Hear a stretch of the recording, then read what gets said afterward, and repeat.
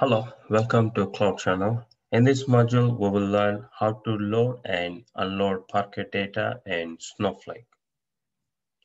So to load and unload Parquet data, and we need to create a database, and we need to create a data warehouse to run this activity.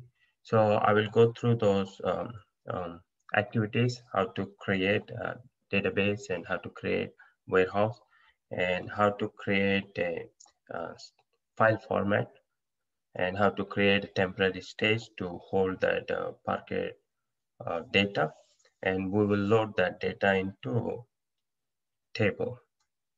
So let me go through the sample data today we're going to load.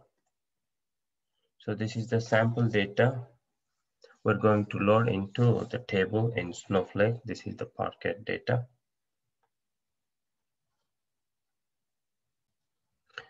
And we will load the sample Parquet data into separate columns in a relational table directly from staged data files and avoiding the need for a staging table. And I will also show you how to unload data from the relational Snowflake table data into separate columns in a Parquet file. I'm logging into Snowflake account. To log into Snowflake account, just type snowsql-u and username. And we need to enter the Snowflake account. Enter and the password.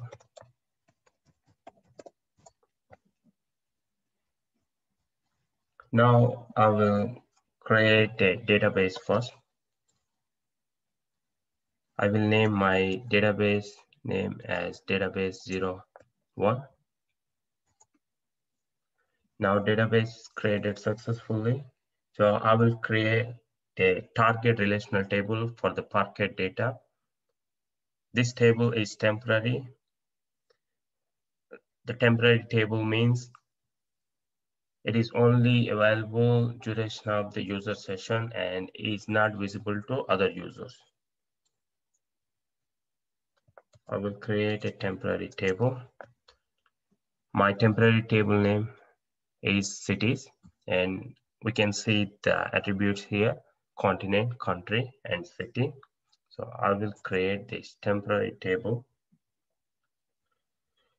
Now I will create a file format object that specifies the Parquet file format type. It accepts the default values for other options. So I will create a file format, and the file format name is a Parquet underscore format, and type is Parquet. Let's create this file format. File format successfully created. Now I will create a temporary internal stage that references the file format object. It is similar to temporary tables. Temporary stages are automatically dropped at end of FN.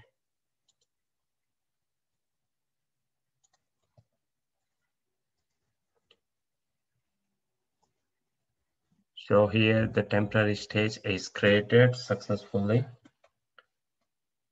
And now we need a warehouse. So to run any activity in Snowflake, so we must create a warehouse. So I will create a warehouse now. So my warehouse size is X small and it is auto suspend in 5 minutes, auto resume true. If we don't enable this, then we have to manually start this warehouse. So I mentioned here auto resume is equal to true. Initially suspended, yes, true. When I created initial suspend true, and it will automatically resume when I'm running some activities. So let me create this warehouse.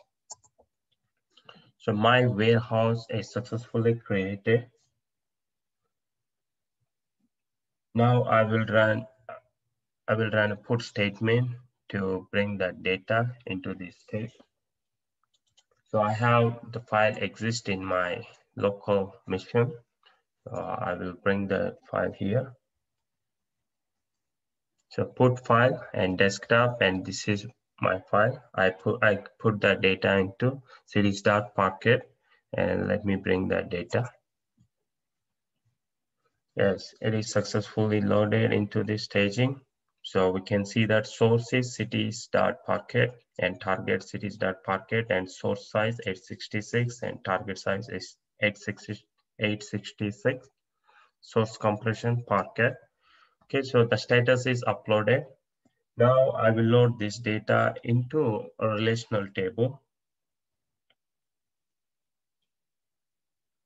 Okay, so let me load this data into my relational table, and remember our relational table name as we mentioned as cities. So copy into cities table from select continent varchar, country name varchar, and country city var, and load this data from the stage into this relational table. And a select query in the copy statement identifies a number set of columns in the data files we are loading from. Note that all Parquet data is stored in a single column, $1. So cast element values to the target column data types. Okay, let me load this data into cities table.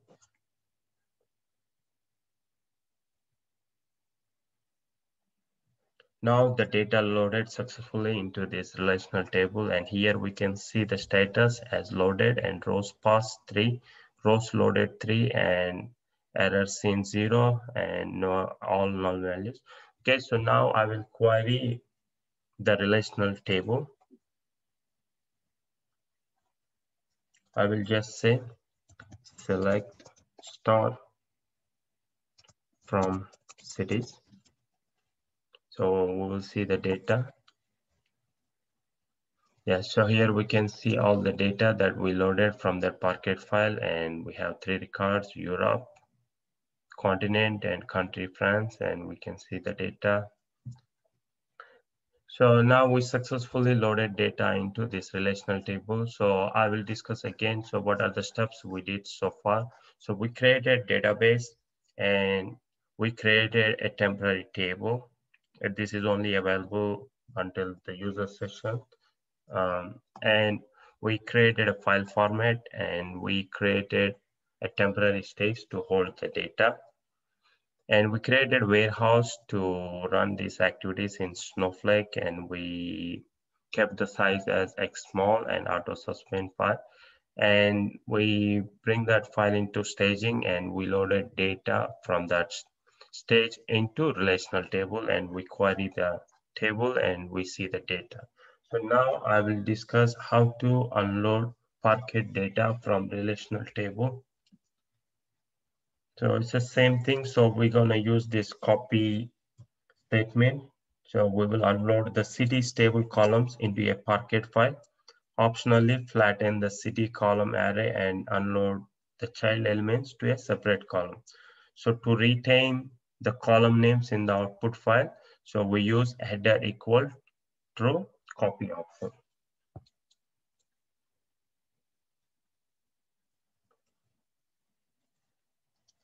So copy into this stage and Parquet, and from the series table, let me run this.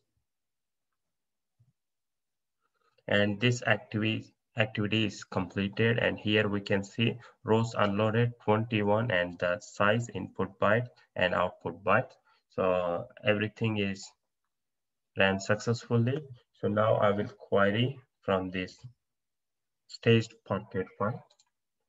Let me query from this staged Parquet file and see if we have data available. Yes, we have data available in this Parquet file. So that means we successfully unloaded data from this relational table into Parquet file. So far, we covered how to load and unload Parquet data in Snowflake. So first we did load into relational table into Snowflake. So we created database, we created file format, we created stage, and we loaded data into Snowflake relational table. And after that, we unloaded data from that relational table into Parquet file. We use that copy statement. So if you have any questions on this loading and unloading Parquet data in Snowflake, please post in the comments. If you like this video, please subscribe and share the channel. Thank you.